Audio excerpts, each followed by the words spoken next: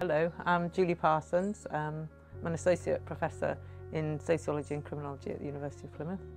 My research area falls loosely into sort of one main area, which is to do with health, wellbeing and reintegration into the community after punishment.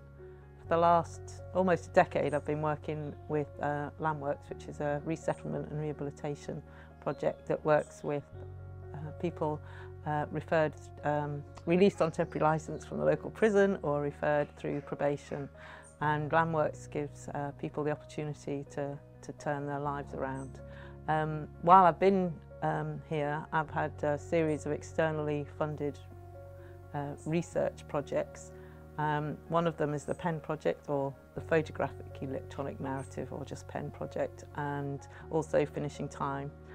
Both of these projects give the guys who've been here the opportunity to talk about how they arrived within the criminal justice system and the ways in which they've been supported in turning their lives around while they've been here at Landworks. Unusually, I think, and unheard of, a lot of the people who've been through the project remain in touch with Landworks, and they visit regularly. Somebody popped in just this morning that was sort of unexpected. Statutory agencies that deal with people on licence never hear from them once their licensing conditions have been finished.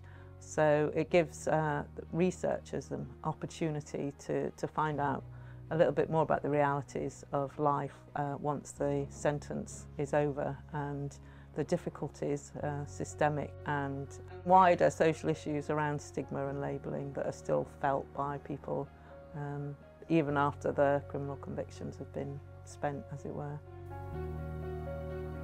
So the research that I'm doing sort of highlights the importance of communities, communities of solidarity really, in terms of bringing people together and joined up support for people who've been failed by the system, not just the criminal justice system, but others as well.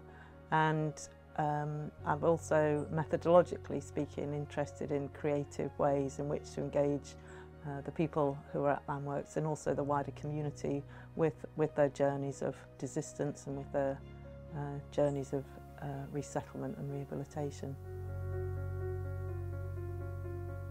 I run the Inside Knowledge module for the Criminology programme, and this is quite a unique and amazing opportunity for students on the Criminology programme at Plymouth to work and learn alongside people who are serving custodial sentences. And it's really brilliant the way the guys who are learners at the prison and the learners from Plymouth come together. So the module runs over a certain number of weeks, and we have sessions just individually, and then we have a session where both learners come together. And it's just such an amazing opportunity to hear the stories of the people who have been who are on the other side of the criminal justice system, and their hopes and aspirations for the future.